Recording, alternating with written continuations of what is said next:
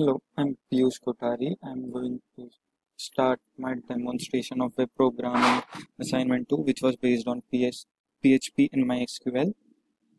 So let's first make sure that the vagrant is up, which I already did. So now we are ready to go. Let's start with our site, which is furniture. First, let's see if the server is running, which is p.js. Yeah, now I'll show that server is running. We can go ahead with furniture.p.js, which is the site name. Okay, so here we are on the home page. So let's start the requirements now. The first one was that the copyright notice, which was 2016, should be changed to 2019. So yeah, for this I used a PHP code called, go to the index first. I used a PHP code as echo.y, which is a PHP code to give out the exact date, which is today, and the year is 2019. So yeah, y goes for year, and now we have 2019 here on all the pages, as you can see.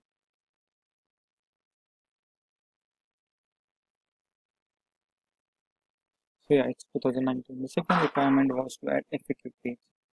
If we go here on the public side, the FAQ, here we get to see FAQs coming soon, which is a link. So if we go on that, you can see changing its color, and when we tap on it, it's a link. So we open up site, which is faq.php. Let's go to the code and see faq.php, and here, yeah, there's the link for FAQs. So if any further notice, I can add up some FAQs in here. Okay, the third one was to add a new category in the administrator area. So let's go to the admin area.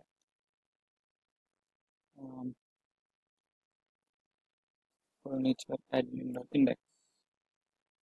All right, here I have, you already had the login thing, but here I added some new username and password. First, let's log in with the admin. I'll get through this again. And yeah, now that we are in, we can focus on the requirement work, which was adding a new category. So let's go to categories. These are the categories that we already have. If we want to add a new one, we can directly go in here, add a new category. For instance, we can name it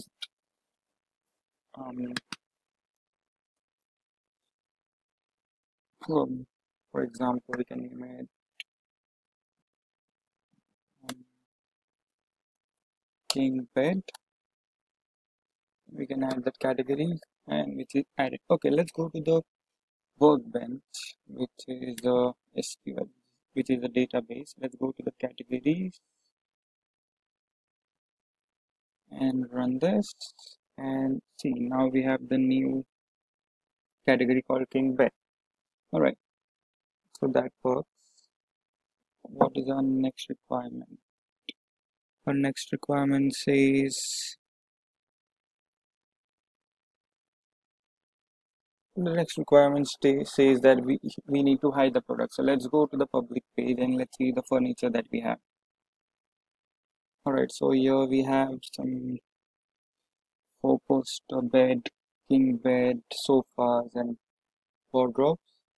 Let's see if we can hide those from the public page. So let's try to hide the four-poster second-hand bed, which is for £999. Let's go to the admin page. Let's see the furniture that we have. To the four-poster. Let's go to the edit page. And what all can we edit here? So we have the hide product tick box in here. We can edit the name, we can edit the description, the price, the condition, and image. So let's click on the hide product. Now that we have a check in here, we can save the product in here. And then once it's saved, we can go back to the public page and refresh it. And now we can see that there's no more king bed because it is hidden from the public page.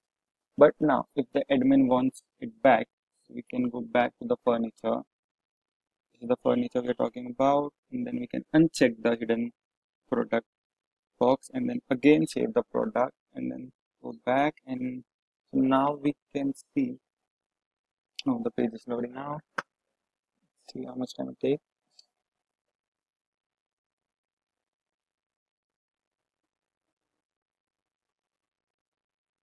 Alright, so here we have the 4-poster bed. Alright, so we can edit these changes to any of the furniture we want. For example, the coffee table. Let's try the coffee table now. Where is it? Yeah, the coffee table, 199 pounds. Go in here, coffee table, let's edit it, let's hide it. And now we can see that the coffee table is hidden now. So yeah, perfect. It works. Cool. Okay, let's go to the next requirement. Can you add a new field of products or condition? The number 5 requirement says we have to add a condition to the product. Let's see. Uh, let's try the first one itself. For poster, which is a second hand right now. So let's go to the admin page, then again to the furniture, again to edit. Now here, as we can see, we can change the condition of the product, which now is second hand. We can go back and change it to new, and then we can save the product. And once we go back to the public page, we can see the bed is changed to the condition called new. Let's go to the database and check what happens. Furniture.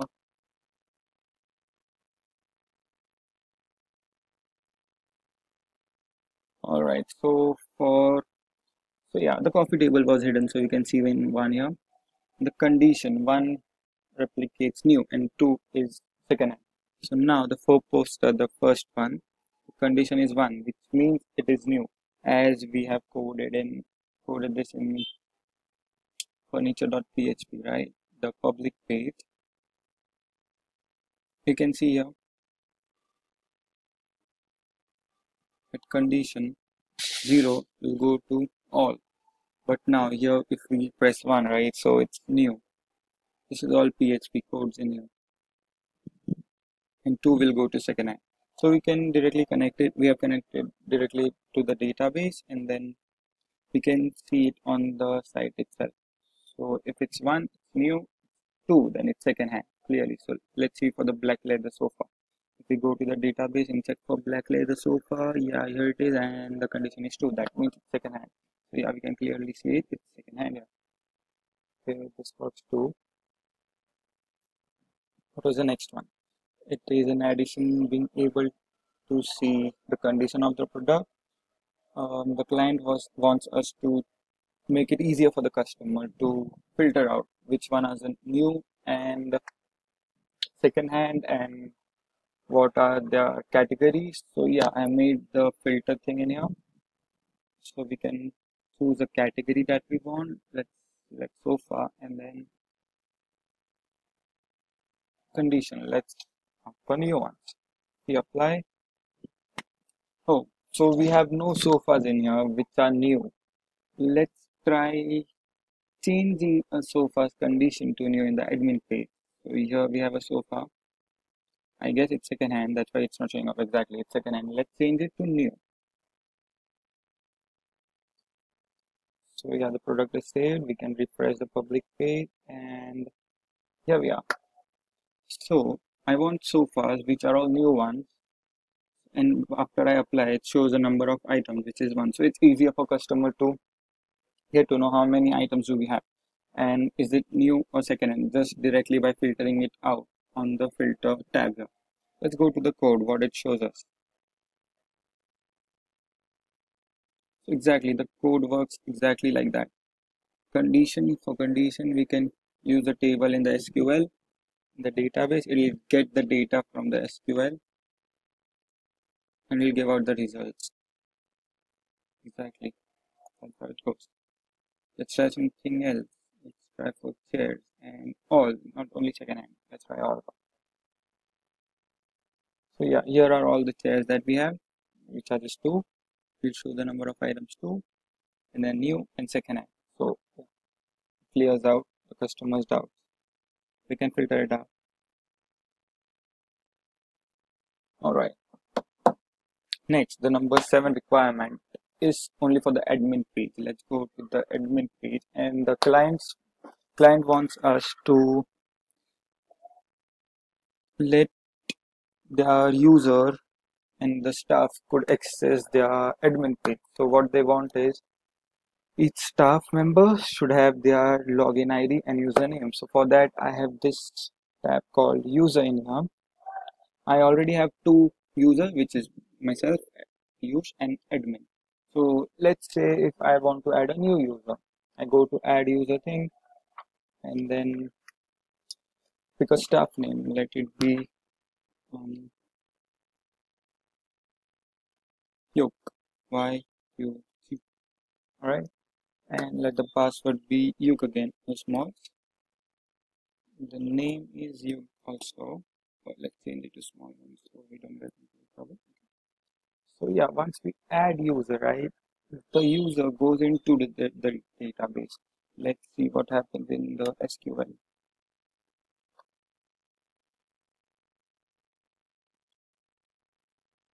Oh, here it shows the username and the name, but what about the password?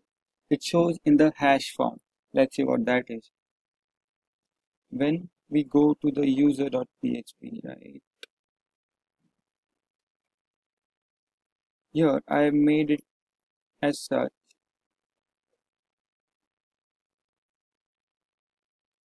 that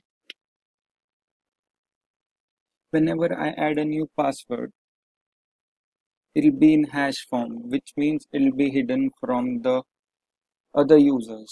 So it can only be remembered by the person who has inserted, which is the admin. Exactly, that's how it works. So now we have this password, which is hash. So, but only we know that the password is YUG. So let's go to the admin page. Let's first log out so that we can go in again. All right, let's enter the username, which is you, the password you also, and then when we enter, we are logged in. So yeah, so admin can add new users to its page. Okay, let's see what's the next requirement. Number 9. The admin wants to add updates on the home page. Let's go on our home page. All right, I already have an update here, which says a glass table. Let's try to add any of it. Let's go to the admin page, and I have another tab called update home screen. All right, so it'll ask us the date, title, description, and the image of the product. Let's type the production date, which may be 26/08/2007. I have an image of a king's bed, so let's enter king's bed and a description. Uh, type something.